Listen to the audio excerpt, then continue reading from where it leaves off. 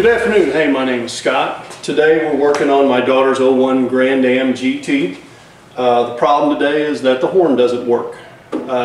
Fortunately, my neighbor Dwayne, who owns Real Fixes Real Fast, is going to walk me through diagnosing this problem and trying to find the correct solution. We have a wiring schematic that we've started with, and basically we're going to work from the simplest aspect moving away to the most complex. As we look at the diagram, here's what we found. Our focus is the horn itself because it should be working and it isn't. It gets its ground, and the continuity in the horn brings that ground up to the horn relay, and it stops at the open. There's another ground at the steering wheel in the turn signal switch, and then there's another ground in the BCM. Both of those can supply a ground to the circuit. Here's our fuse, and that fuse is hot at all times, which is going to allow the voltage to travel through the circuit down to the horn relay, and it'll stop at the open. That's the action side of the relay. There's another path in this circuit that allows the voltage to go through the horn relay on the control side, and that voltage is going to travel down to the steering wheel, and then it's also going to split off and let the voltage travel over to the BCM so that the BCM will be able to control that part of the circuit. So to honk the horn, we should be able to push in the center of the steering wheel, but nothing happens. We don't hear any horn sound. So to test the entire circuit, all we do is use our scanner and command the horn on. When we do that, we can hear that the horn does honk. So that tells us the entire circuit, everything, the horn, the relay, the grounds, the power, everything is good except the horn switch, because when we push on that button, the horn doesn't work. So our horn switch is where we needed to focus. So what we looked at initially was the fuse. That's the easiest thing that you should always look at first, is the fuse. From there, next check is the relay. So in order to do this, we hooked it up to a scanner, and we were able to bypass the relay and trip the horn. So we know everything on the downside is working. The horns are working, the relay's good, and the fuse is good. What that told us, according to this schematic, is that the problem lies in the clock spring, and that's where we're going to go from here to find our problem.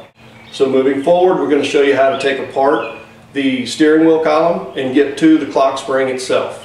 Before we begin the procedure of getting into the steering wheel to look for the clock spring, we want to disable the airbag on this particular vehicle. By doing so, we should simply take off the fuse panel on the driver's side, look for the fuse that controls the airbag, pull it, and then you also have to disassemble. There's a wiring harness in here. You have to pull that wiring harness apart. This is on the driver's side on this '01 Grand Am GT. We'll then have to do the same on the passenger side as well. So that's on this particular vehicle. Be sure to check your manual for your particular vehicle to see if the procedures are the same or slightly different. So the first thing we need to do is remove, there's a plastic shroud that goes around the back side of the steering wheel. There's two little Allen head bolts in the bottom of this. You'll simply take those out and be able to separate that and get a better look at what you have going on. So we're going to do that right now.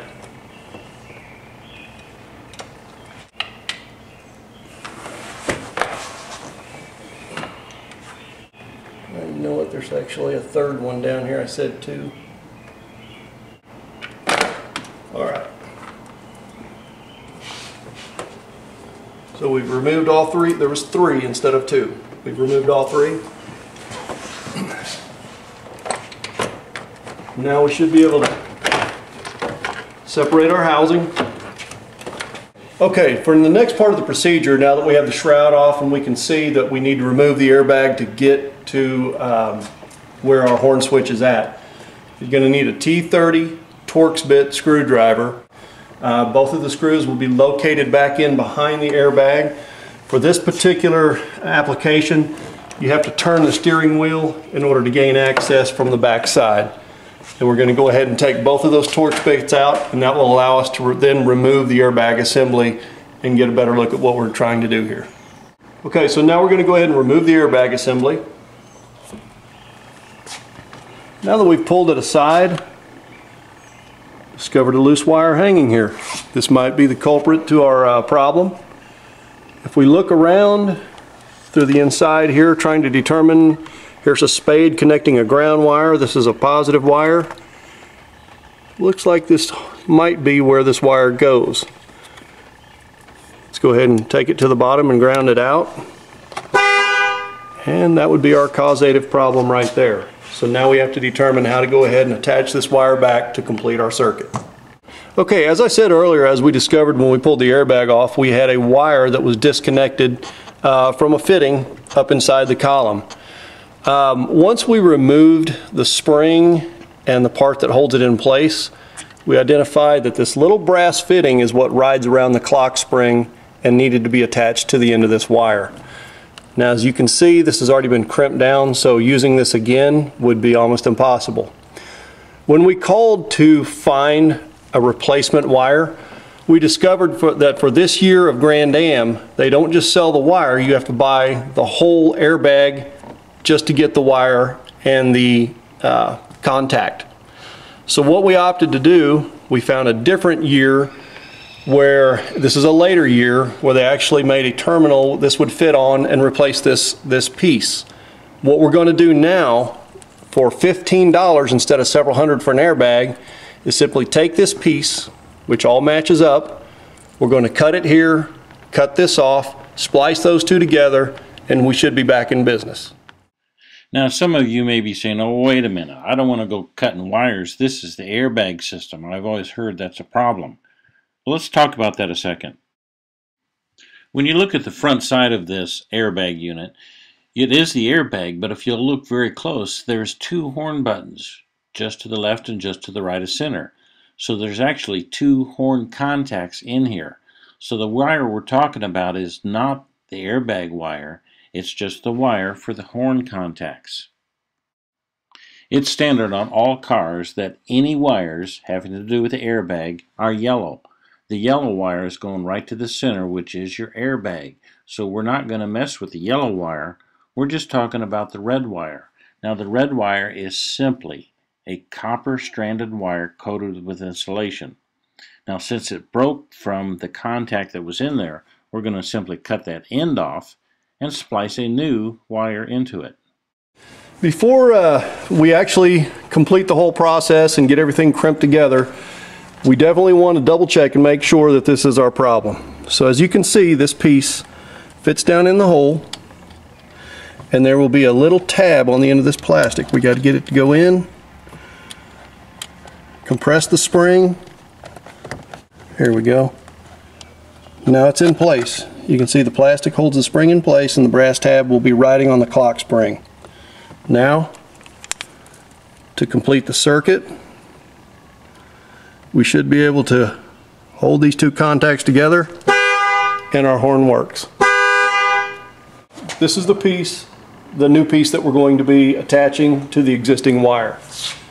I've already cut the spade type end off of this because we're going to solder these two pieces together. We're going to solder them together. We're also going to use a piece of heat shrink wrap tubing to complete our whole process. So I'm going to go ahead and slip it on the existing wire, push it out of the way. Now we're going to prep both of these ends.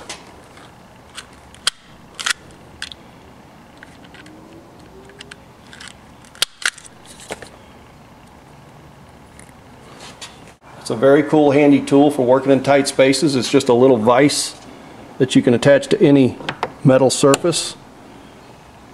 It gives us an area to work with our solder on. So we're going to go ahead,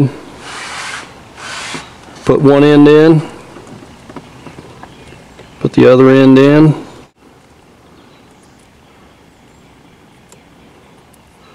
Alright, we've kind of got this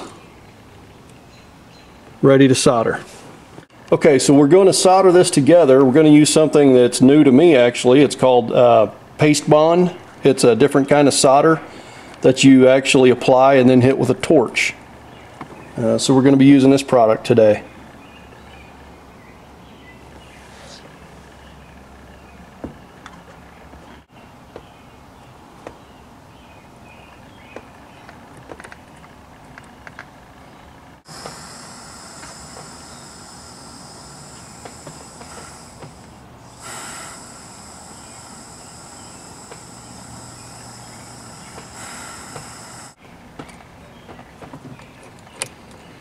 All right.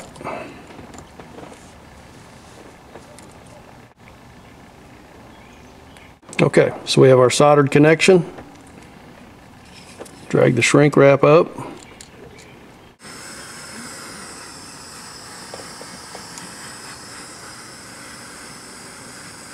And there we have it. Piece is now ready to put back.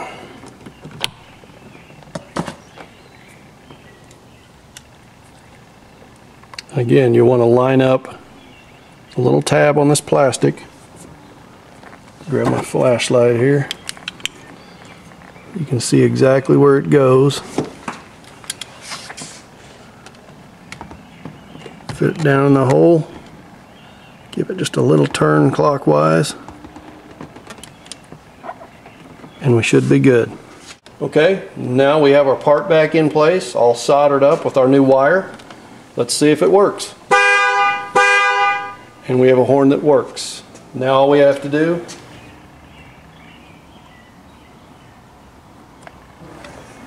put our airbag back in place, attach the 2 screws to the back side, put our shroud on, and we should have this project complete.